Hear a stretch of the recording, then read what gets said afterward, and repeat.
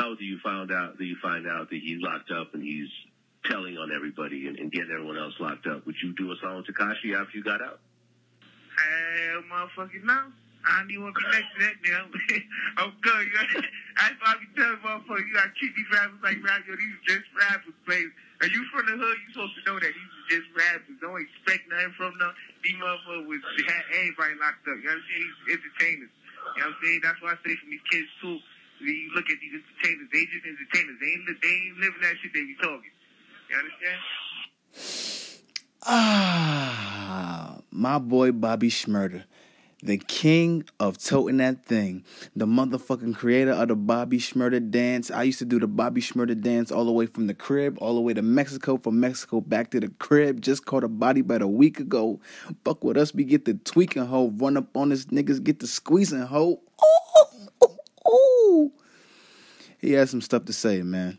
I like it when people honestly speak out and they talk about situations like this. When Snoop Dogg says, hey, man, if you're not about that street life, stay out of that street life.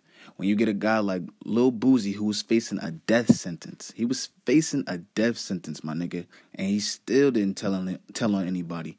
I like his perspective view on it.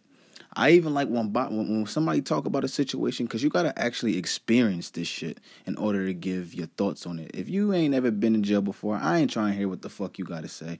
If you ain't never caught nobody, I'm not trying to hear what the fuck you got to say, my nigga. And 6IX's case is pretty much different. But Bobby Shmurda, he a real ass nigga, my nigga. He took more years so Rowdy Rebel can get out early before him. Half y'all niggas wouldn't do that for your homies. But honestly, I agree with everything that Bobby said. Like, yo, bro, like, I don't want that nigga nowhere near around me. That nigga didn't told. He's singing in there like Patti LaBelle. But honestly, we should have known that this was going to happen, bro. We knew that this was going to happen. Like, come on, bro. You really think a colorful... I mean, I don't know anymore. Nowadays, a nigga will blow you a kiss and then they'll shoot you. So I don't know what the fuck is going on with the rap game anymore. But at the same time, I just saw it in Tekashi that he just not cut from that cloth. If you look at his fans, they're all Caucasian or probably, I don't know. I think they're all Caucasian if you look at his performances. But come on, my nigga. But the Shmurda gang has spoken. Shmurda, she wrote, has spoken. Who the fuck is texting at me on a time like this, man? Who the fuck is this? I'll look at that shit later. But my boy, Bobby Shmurda, he's about to be back out here in these streets. And I can't wait, man.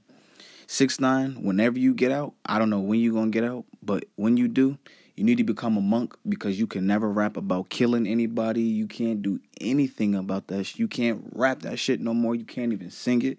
Make Spanish music or make Gotti music because you can't pick up gangster rap no more. You're no longer a gangster, my guy.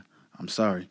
It is what it is, man. Every thorough nigga said that, yo, if you're not about that life, stay away from the streets, bro. But what y'all think about Bobby Shmurda coming out, man? Y'all ready for GS9 to take over? Ooh!